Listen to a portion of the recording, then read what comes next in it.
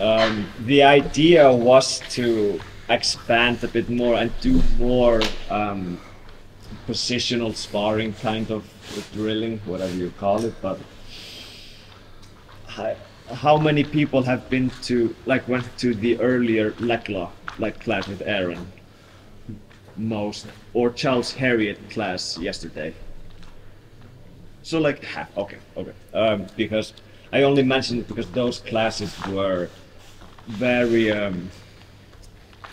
game-based with doing a lot. So it might be better to maybe just go traditional, you know, and do it step by step. Is anyone here comfortable in 50-50?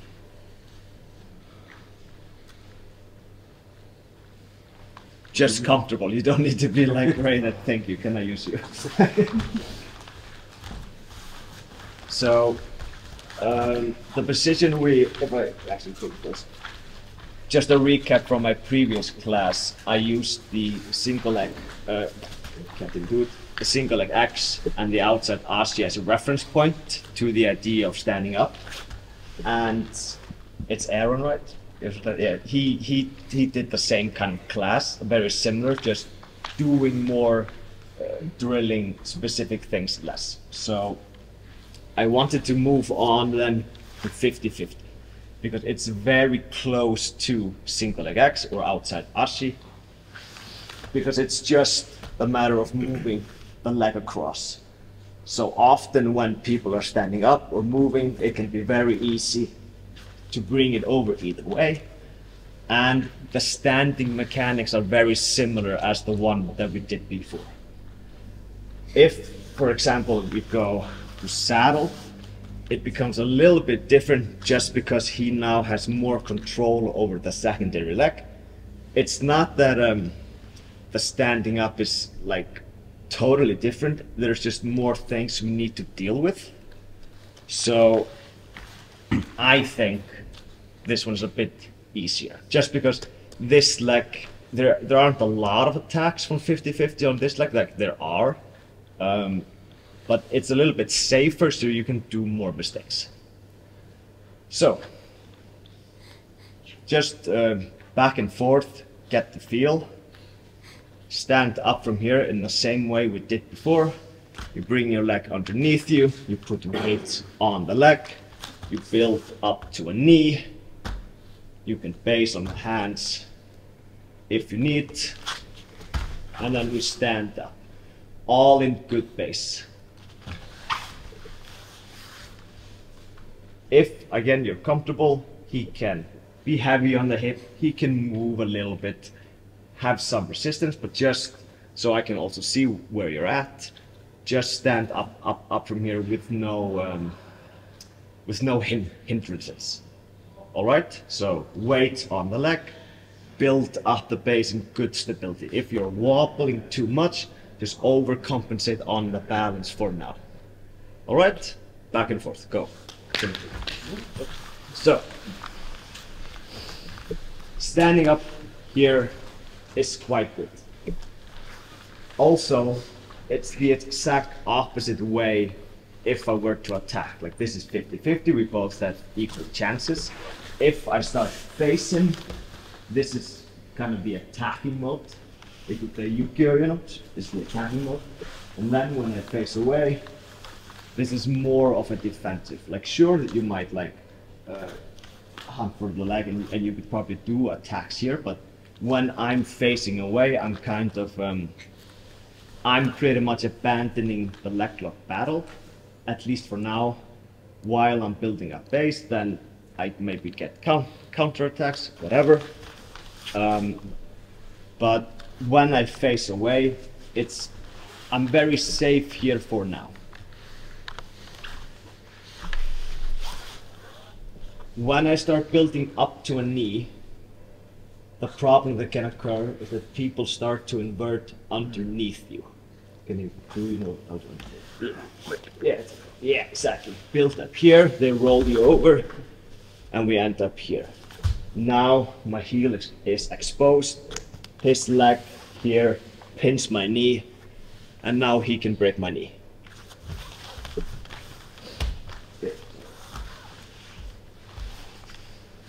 And it's the same when we stand all the way up.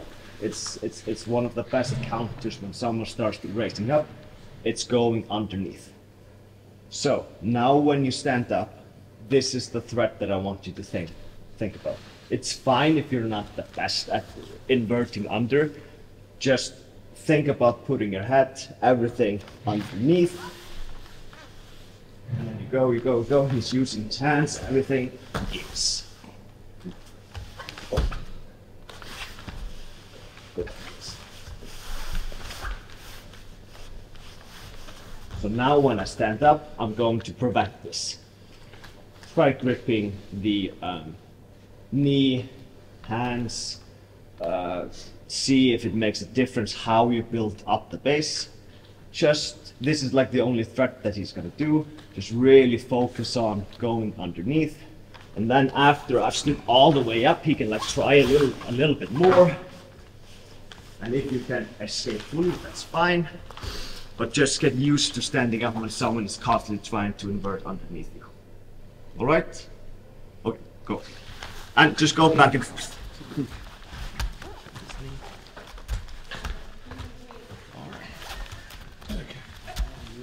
So that's how you do it. Kind of snap that. Any questions or thoughts, pointers?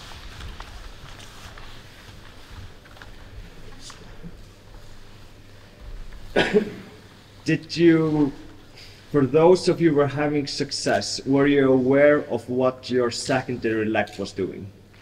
And this is kind of a reference to Charles Harriot's quote from yesterday.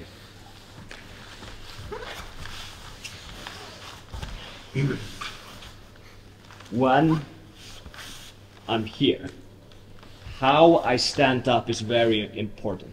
So I can either just raise myself up, or I can kind of step.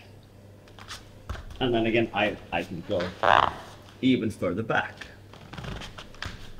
When we start to balance, when someone is trying to sweep us down, this is the leg that we're readjusting our base with.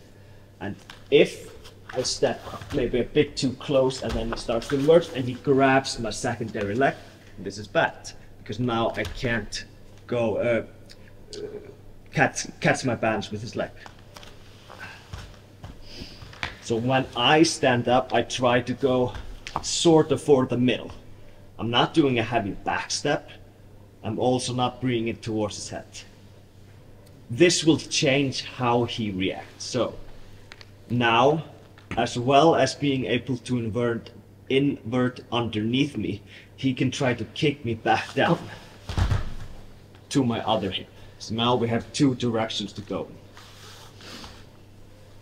So if I stand up and I go too far back, he simply just tilts his hips slightly. And then the same here. I step too close, he just grabs underneath. This is like fucking horrible. So if you get swept, if you get caught, try to see where this leg is. Just understand why it happened. The person can, if he's always catching your leg, mention it, like work together. Just focus on this, like in particular. All right? Okay, go.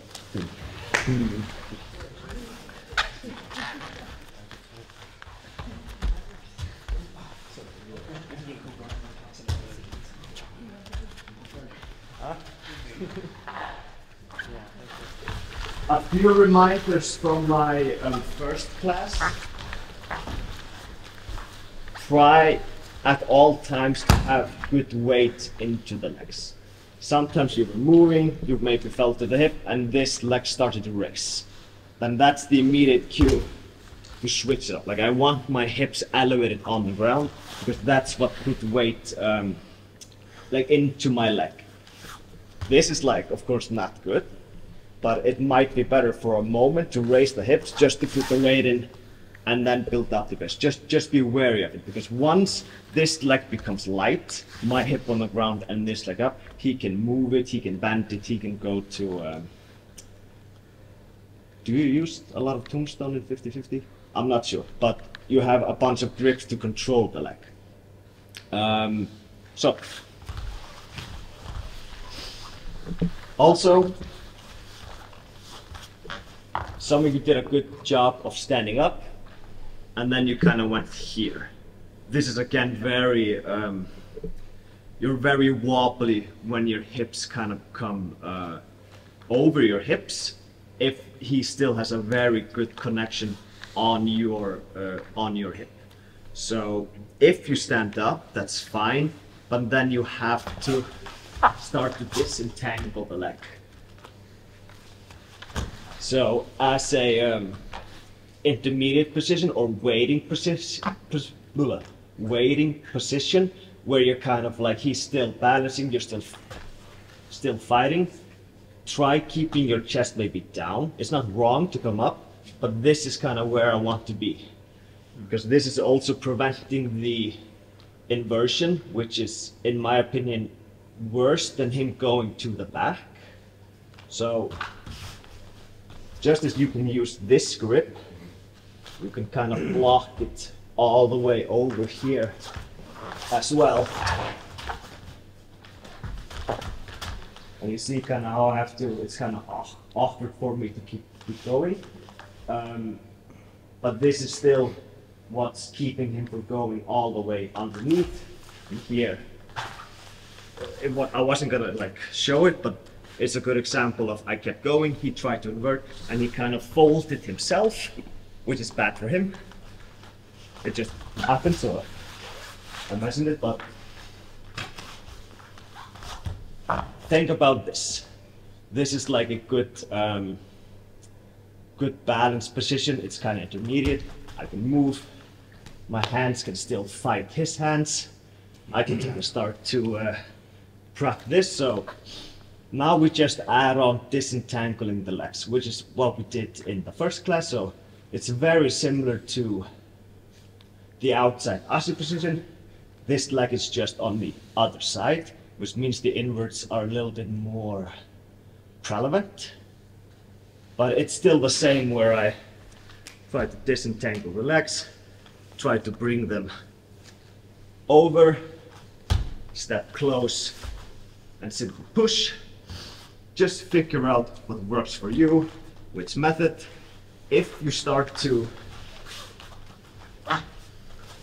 if it may be, you're kind of becoming here, and it starts to creep a bit, and this kind of situation happens where it's kind of awkward, you can choose to play from here, but it might just be better to stop and reset, just to focus on the static part. But this is like, this can happen.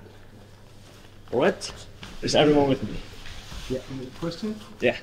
Do you need to worry about like him sticking, releasing his left leg and then sticking it to go like towards the back?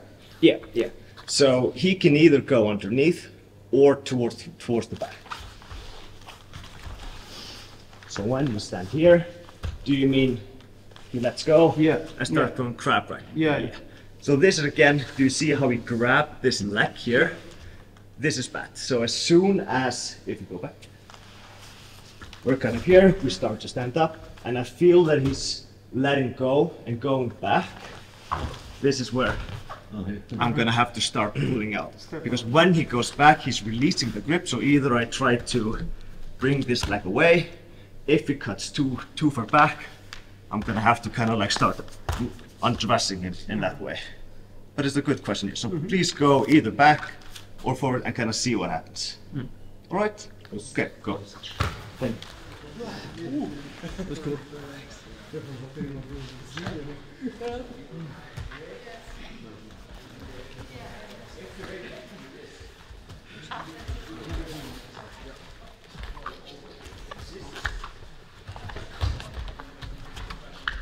It's hard standing up over and over again, so definitely pace yourself.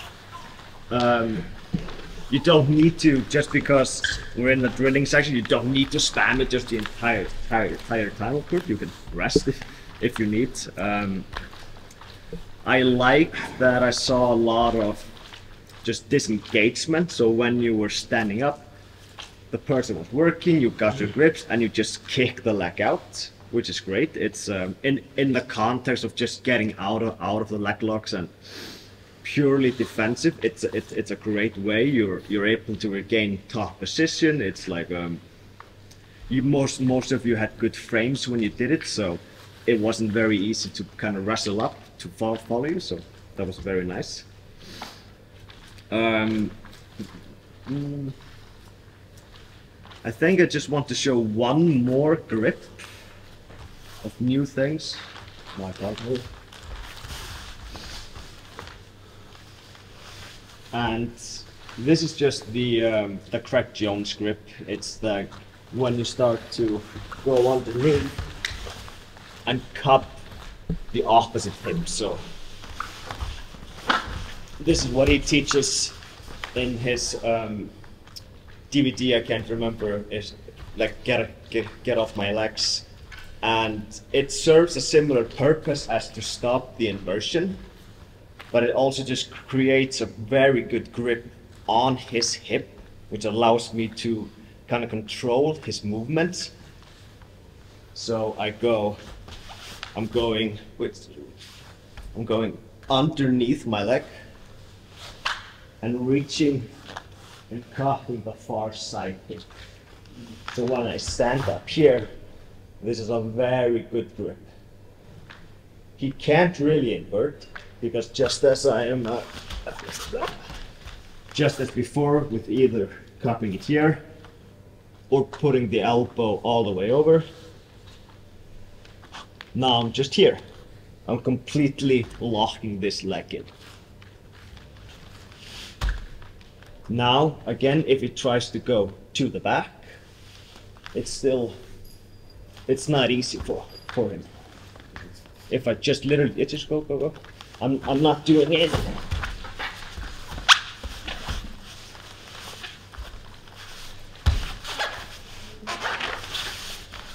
It's just to hold is a very annoying grip, and especially with Craig, it works so well for him because he has a very long arms, and he just fucking reaches all the way. It's horrible. So I go, I grab, I stand. You don't need to hold it the entire time. If this is not something you want to play, you could kind of just hold it here and then go back to the raising up and dealing with the legs. He teaches it also just as a grip to pull the hips, so he can grab and pull it this way, because now it's completely over exaggerating the invert. So it's here, and it's just like crossing him all the way back. It's not my preferred way. It's not something that I'm particularly adept at, but it's a great grip. Also, just if you have a lot of trouble with this leg, it's just always going in when you're trying to stand up, just using the grip to help you get to this section of it, and then we go from there. That's fine. That's usually what I do. But if you have longer hands, you feel comfortable here, you can definitely play this game. It's a little bit more, maybe not a counter attack, but it's a little bit more in that general area. Have you seen this grip before? No. Oh. So, optional, just if you want. It's a nice grip, so you can play around with it. So, inward, come to the back, 50. Any particular problems that you're running into?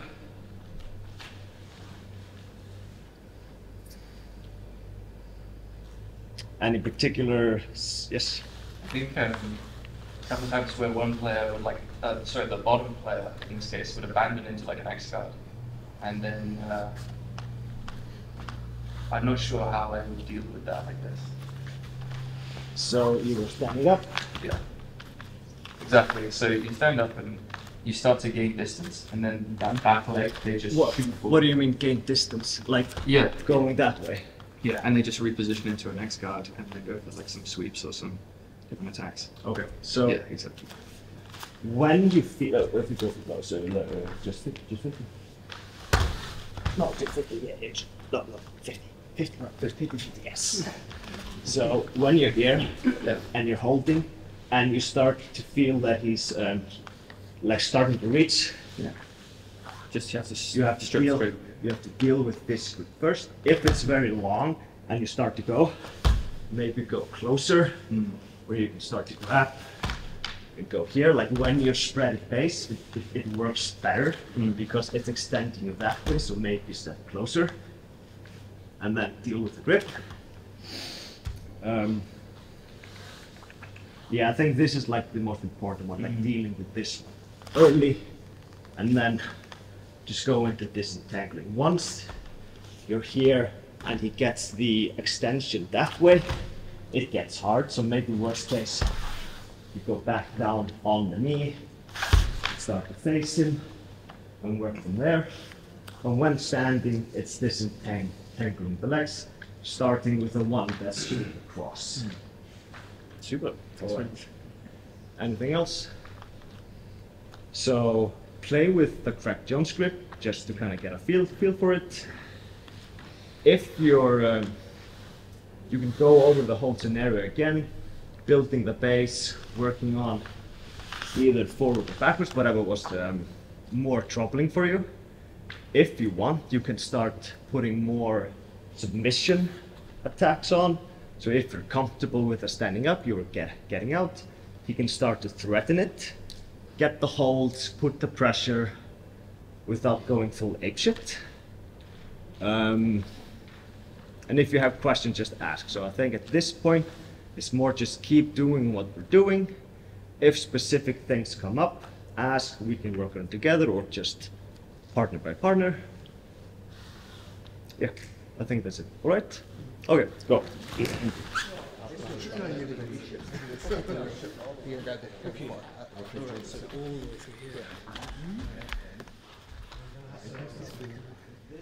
From here, just kind of. But everyone is getting armbar from it, so.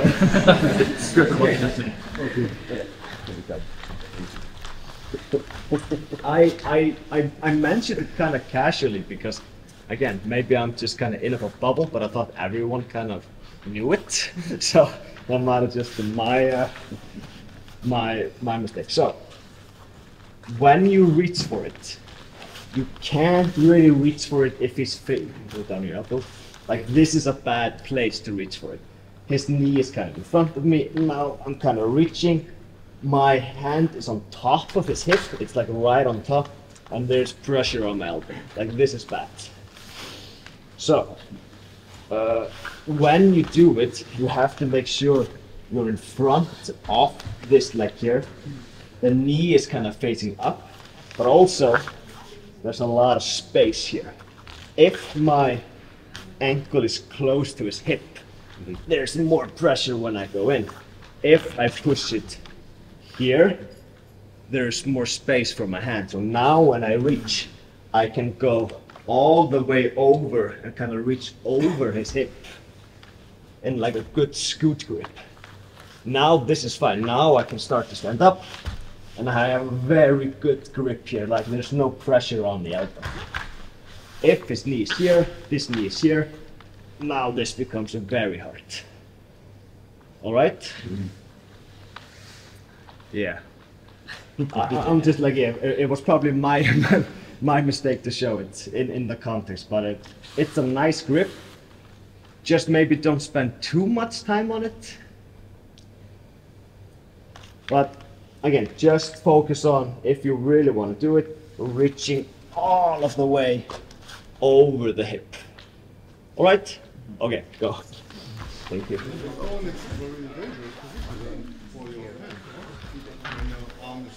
long enough, like 1 or 2 months. If it's definitely too short, it might be better just going like so, there's a lot of standing up.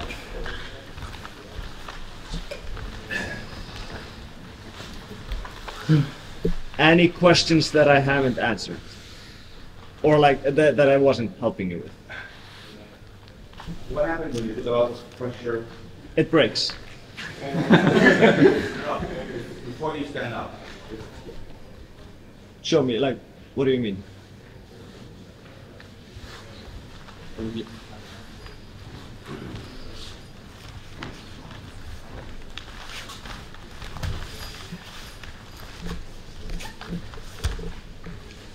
So if he's pushing here too much.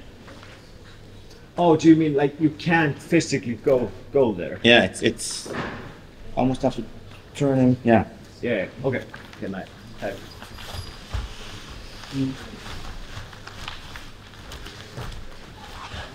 So it's in the air and it's a very strong like rotation this way. If he's just really committing to this way and I go, it might be a very hard battle just to go that way.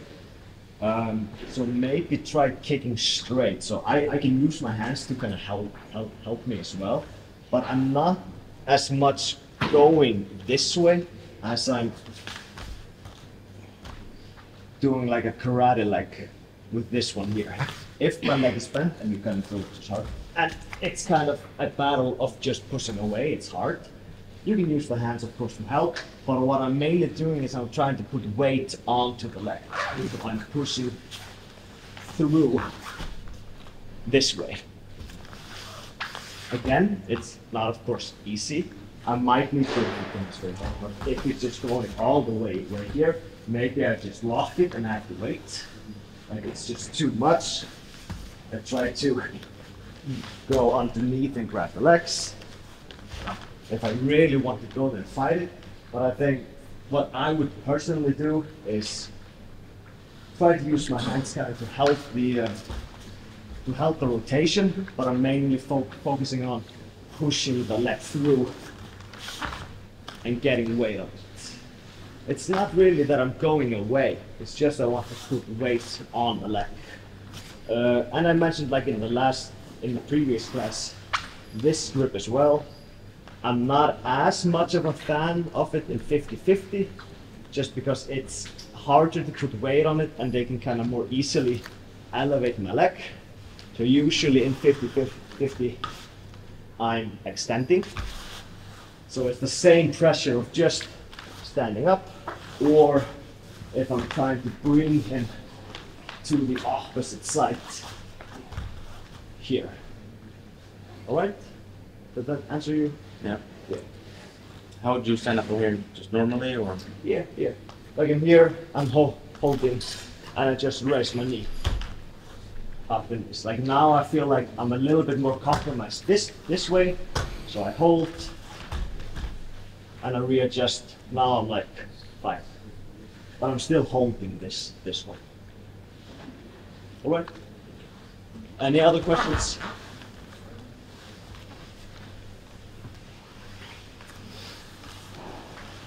No. Okay, then I think that's it for me. Please tell me what you think of having like 2 classes if you intended both.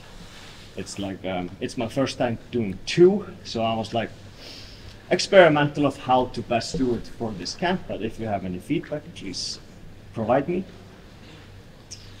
Yeah. All right. Thank you.